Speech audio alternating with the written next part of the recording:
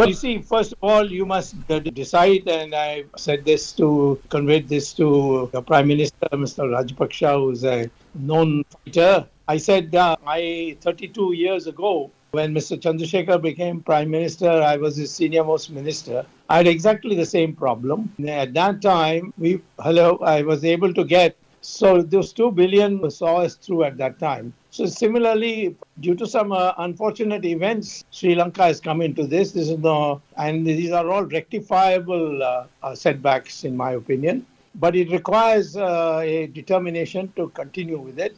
As far as India is concerned, earlier on, I was almost alone in supporting your Rajapaksa government. But today, almost everybody wants you to succeed in India.